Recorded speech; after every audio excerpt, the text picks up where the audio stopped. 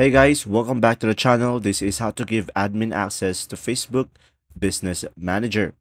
So guys, first thing that you will do is click on see more at the side over here and just simply go to your ads manager.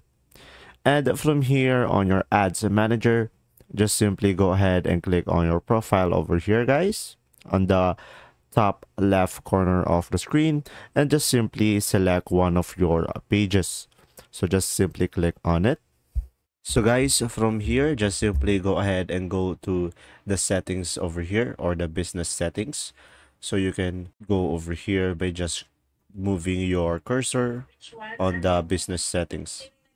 From here, guys, once you are on your page, just go to users and go to people.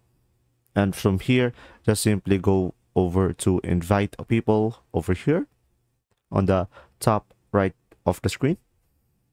And from here, just simply provide their email address. So once you have provided an email address, you can choose a temporary access which have an expiration date, or you can try this out Metaspark access. But now let's go ahead and click on next.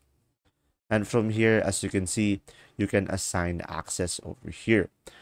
So as you can see, if you want someone to be a manager, you can just simply have him or her the full control, which this person will be able to have full control to our page. Or you can click on view advanced options, which you can have an option to view or manage the financial information of the business portfolio.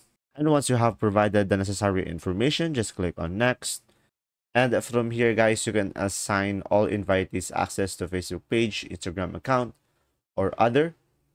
And now you can just click on next. And after that, guys, just simply click on send invitation.